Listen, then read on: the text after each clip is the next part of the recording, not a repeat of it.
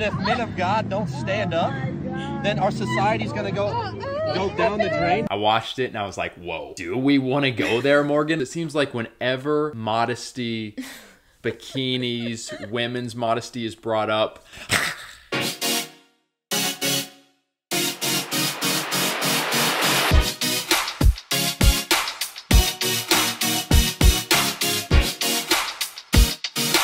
what's up, guys? How you doing? I'm Paul. I'm Morgan. In today's video, Christian man rebukes a group of college-age girls for their immodest swimwear at a beach. It's a video that went viral on TikTok. It's actually a two-part video. The guys responded. It's just a lot. Actually, one of our patrons sent this to me and said, would you guys want to do a response to it? It seems like whenever women's modesty is brought up, the claws come out. The claws come out on both sides, like believers and non-believers. Oh yeah, oh 100%. So it's like, do we want to? But as I thought just more on this viral video that we're gonna be playing some clips of, I just think it's interesting. Like, it's an interesting talk about, especially Christians. But before we get into that, make sure you subscribe, turn that notification bell on so you know when we go live or when we drop a new video. We make videos on culture and social issues from a Christian perspective to help you have hope and be free. Quick shout out to our patrons. We could not do what we're doing on this channel without you guys. Thank you so much for your monthly support and pouring into what we're doing. Truly, you guys encourage us to keep going when things get hard, so we love you all. And stay tuned, because as soon as we get all of our merch orders shipped out and done, we're going to be focusing on having a movie night with our patrons on Discord. So stay tuned for that. I'm ready to go, so let's make it happen really soon. You can go to patreon.com/Paulandmorganshow or click the link below to join and be a part of that movie night. All right, Morgan. Where do we get started on, let's just say, what happened, and then we'll jump right into some video clips. Okay. So picture this, you guys. You have a family at the beach. It looks like a lake, like a beach, a sandy beach at a lake. Okay, got it. Yeah, you got that? You with me so far? Yeah, it's a lake beach. Lake beach. You have this guy that looks like he's in his mid-20s maybe, Logan Dorn. His, I guess, family group, there's like, he said there's an 8-year-old, a 6-year-old. I don't know if it's maybe like extended family or what, but his family group ends up getting up and leaving to a different spot on the beach because of a group of college-aged girls, women, wearing what he calls immodest bikinis or immodest swimwear. Someone in his group said, can we move spots? I just don't want my kids to be around girls that are dressed like this right now. So then Logan proceeds to walk over to the group of girls. He just kind of calls them out. Confronts them. And so let's just get into the clip. Why do you dress this way? Dude, I'm hot and I like women, so please leave us alone. Well, kindly. Take young. I'm at the beach in my bathing suit. Yep, that's a thong and that's a bra. That is a bathing suit. Take young eyes into consideration. They don't need to see pornography right in We're front of not their coming up to you, bothering you. Please go away. You're flaunting your stuff. The video that this girl is taking on her phone, it continues, but really, at least for the first minute and a half, it's just kind of more of that. He never gets, like, he never raises his voice or anything like that. He's just, like, trying to have a conversation. Obviously, the topic of conversation is very confrontational, but I'm glad that he never raised his voice. Nevertheless, if anyone was yelling, it was the girl. Nevertheless, just the fact of this man on a beach going up to a group of college-age girls, it is a little... Right off the bat. It's a little abrasive. And as you guys would expect, it seems like just the multitudes are siding with these girls and just lambasting the guy. He ended up getting fired from his Christian, I believe, construction company. So, I mean, it's the real implications to this video and to what went down. Just from the first chunk of this altercation, is there a place for a Christian guy to approach strangers and call them out, I guess? Oh. It makes me think of the street preachers or campus preachers who have the microphone and nothing's really off limits. They are preaching the hard gospel. They're calling people out that are walking by them. And that's like a whole nother topic, which I have some mixed feelings on. I see kind of both sides of it. Yeah. I don't know. Immediately, just off the bat, watching him walk up to these young women, this man, stranger. I'm not very comfortable with that. I don't know. He mentions, and we'll show this a little bit later in a follow-up video, that his fiance actually was thinking about these women. They were on her mind. They were on her heart. Yeah. And my thought is, why didn't she go up to them? Oh. I feel like that would have been way more appropriate. Still could have been very awkward, but woman to woman coming up and not even maybe even addressing like, hey, what you're wearing, but just being like, hey, I just wanted to let you know Jesus died on the cross for you for your sins. Sharing the gospel with them. Not even pointing out their bikinis and their immodesty or whatever, like letting the Lord work on that in their hearts. And I'm not saying that there's not a time to be like forceful. You guys know that we have been and are on our channel, but for me, for like total strangers, going after them and talking to them almost like you believe that they're sisters in Christ and you have no idea, and then they all said like, oh, I'm an atheist, blah, blah. And if men of God don't stand up, then our society's gonna go down the drain because there's no morality. I'm atheist, sorry. Yeah, same. Okay, that's if you're an atheist, that doesn't mean you have to, show your body off. You can still put clothes on. Oh, I can't with you. It's like, well, at least okay, we heard one of them say that. We heard, seems like several of them are cursing very. Yeah, so it's like there is a different way that you are supposed to love an unbeliever and a way to challenge. And, Paul talks about judging, making a righteous judgment towards people in the church, in the faith. The Apostle Paul. I think that there is a way to handle it. And I don't know if he handled it very well. Two things. Shortly before filming this video, I got on his TikTok. He had taken down several videos talking about what had happened and actually just had one video up, and it was him making an apology and saying what he kind of wished would have happened. Mm-hmm. So I wanted to get that out there. Now to your point about the Apostle Paul saying we're called to judge those inside the church, but not so much outside. One element of that is he's saying like those inside the church we actually have some control over. If they're living in blatant unrepentant sin, we can kick them out of the church. But those outside the church, like, they're not in the church. Mm-hmm. But you do see some examples in Scripture. The example of Jonah going to Nineveh and literally going from one side of the city to the other saying, you guys got to repent. You think of John the Baptist with King Herod, where he goes and he says, hey, you need to stop sleeping with your brother's wife, is it? Because that's against the law. I think there are times to do that. Mm-hmm. This situation is a little bit more difficult because what's he doing? He's calling out immodest swimwear. I think there's a little more gray area with that. One thing is, before we play this next clip, I feel like he's being honest and that he's saying, guys, I'm coming over here. I'm compelled to call you guys out because there's kids here. There's an 8-year-old kid, a 6-year-old kid, and I want to protect them. Mm-hmm. But again, you're bringing kids to a beach, keep them at your private house pool. You only have so much protection you're able to do. Yeah. But at the same time, is there any standard at a public place where, you should be able to bring something up? Oh, I don't know. That's just such a sticky situation because in my opinion, what I can do is personally, I can just teach my children, guys, there's going to be times when you're out in public and there are people who are wearing things or saying things that like we don't agree with or align with, and you have to learn how to not let that be a heavy weight on you. You brush that off and you move on. You get away from it if you can. Lean on the Holy Spirit for strength. I don't know, use it as a teaching tool, but you can't really expect the people of the world to live like you want them to live. I know you have so many people attacking him, and when we made our Christian guys modesty video, and I'll link that video below, and it was our first video to blow up, and we just saw masses of people, Christians and not, coming after us saying men don't have any right to talk about this, you guys are judgy, blah blah blah. You, at least it would seem that he is looking after, whether it's his nephews or whatever, this 8-year-old boy, this 6-year-old boy. He talks about his own struggle of being exposed to porn at a young age. So it seems like he has this protective thing coming out. And I appreciate that because I know he's going to get attacked with, oh, well, and the girls even said, you should gouge your eyes out.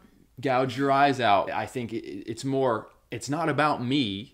It's about these young people, these kids. Yeah. Let's play the next clip. There's come a day when you're going to come face to face with God.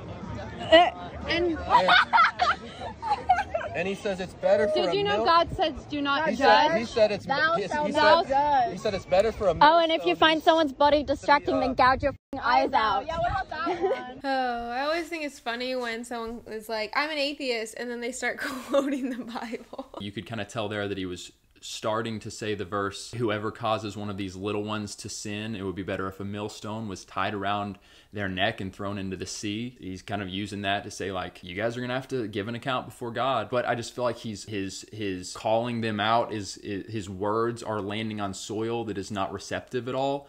So it's kind of like, it does now moving into more scripture and maybe more of the gospel message. I don't know exactly what was happening there, but if it's falling on deaf ears, if they've rejected it, how far do you want to continue to try to make something happen? It seems clear that they are making fun of him. They're cursing at him. They're do not want any part of this. Yeah, they're not hearing anything he's saying, and they're laughing at everything he says. I wish that he would have just kept it really simple and walked away. Yeah. For me, it was uncomfortable that he stood there for as long as he did. It's a good point. Especially because these young girls said, please go away. I did hear them say that at the very beginning. They said, please go away. And he made the comment about, like, this is, we have free speech. Yeah. But I agree with you. That just felt, at that point, they're rejecting what you have to say, and you're in their space, kind of. Right. You're not honoring these young women who are saying, like, please go away. And to me, that's very uncomfortable and not okay, because I'm a woman and I've had to ask a man to go away and he didn't. And it's a very uncomfortable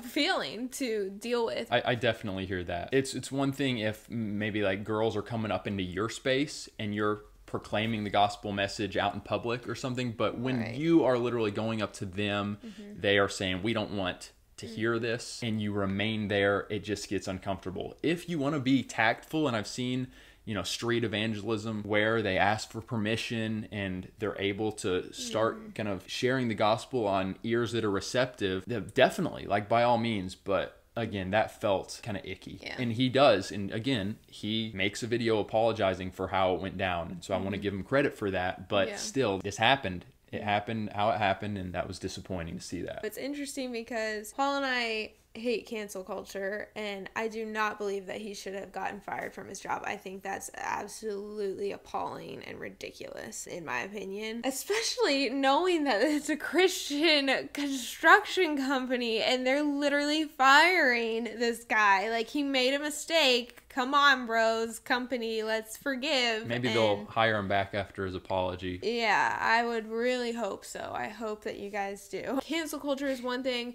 but there are times that you need to come out and you need to apologize. And we'll get to his apology, but I don't know if he necessarily needed to apologize for a few things that he apologized for. He's probably getting waves of just hate that he's never experienced in his life, never thought that it could happen to him, and now it is. And he's like, I just got fired from my job. I'm getting incredible, because I saw that he turned off his comments on his TikTok. He's just like, what do I do? I'm going to go ahead and go a little the extra mile in my apology. And so I get that for sure, but only apologize for what you need to apologize for. So let's jump over to now the guy talking on his Instagram. So I believe he made this video a few days ago, addressing the situation, and then we'll play his apology after. So right then and there, I just had a righteous anger come over me, and also just a boldness by the Holy Spirit to go and to confront these ladies and to speak truth that, hey, what you're wearing is not okay for a 9-year-old boy or a 6-year-old boy. Reason being is because coming from being introduced to pornography at a young age, it destroyed me. And I, in that moment, just a righteous anger to defend and protect young eyes. I'll be honest, I hear that. If I had been exposed to porn at the age of 8 and it had just, for years wrecked me, and then I'm looking at my, nephew or whatever, we're at a beach and I see him looking at girls that are just dressed very immodestly, I would be like, oh, it would get me. Yeah, I do get that. But, what can you do? Okay, you can go address those women, but it's like, are you gonna follow this 8-year-old for the rest of his life and go confront every woman? Or are you going to teach this young 8-year-old, here's how we fight these temptations? Teaching him how to rely on the Holy Spirit for strength. At the same time, he's 8. Right. He's 6. We know 5-year-olds who have been baptized and received the Lord and the Spirit. Part of your job as a protector, and I don't know, you know, the situation here. I don't know if the 8-year-old was like his nephew, if it was his. I don't think he has any kids, but there is a level of I'm protecting this person. I'm not saying going up to the girls is right. Maybe it's just we're moving to a different spot on the beach. Right. I'm protecting this kid by going to a different spot. I'm protecting this kid by, let's go to a private pool. That's normally what you would do. That's what most people would do. He's saying that he felt emboldened. He felt a righteous anger, an emboldenment by the Holy Spirit. I know so many people would hear that and immediately scoff at it. I don't want to be quick to do that. It said in, I think it was the book of Acts, when the Holy Spirit came on just this group of believers, the early church, it emboldened them to go preach the gospel with boldness.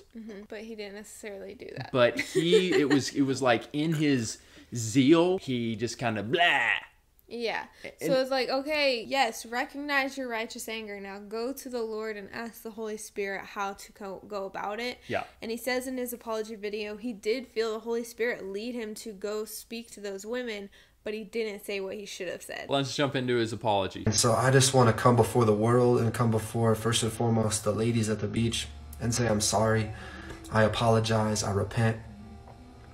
I'm sorry the way I came off as judgmental and angry and condemning. You see, that's not Jesus's heart. Like I said, yes, apologize, but only apologize for what you need to apologize And that's for. what I'm saying. Was he going? Is he maybe being a little overboard? Maybe. Again, like there was no yelling, Philip DeFranco, with your timestamp.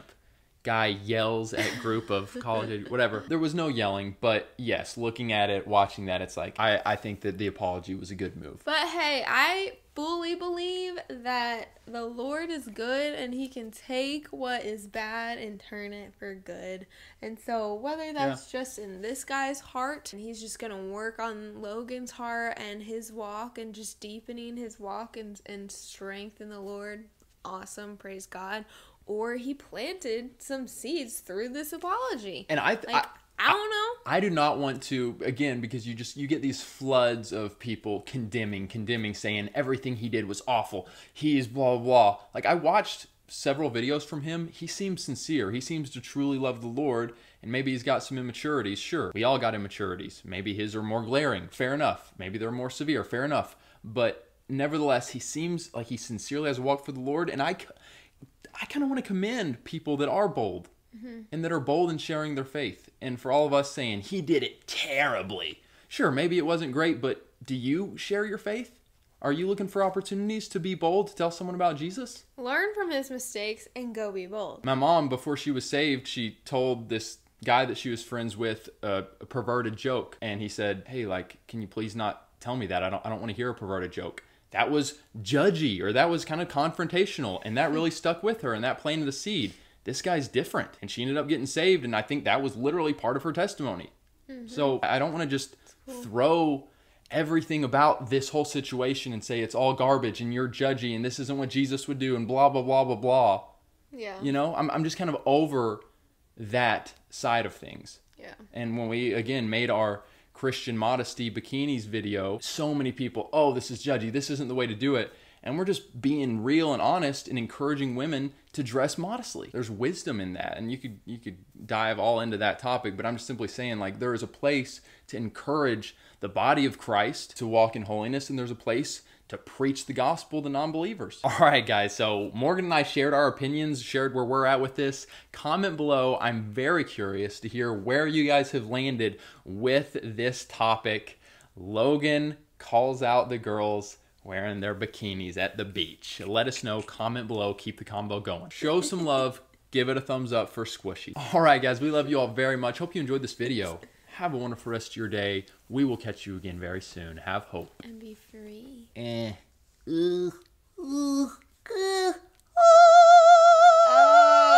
Oh.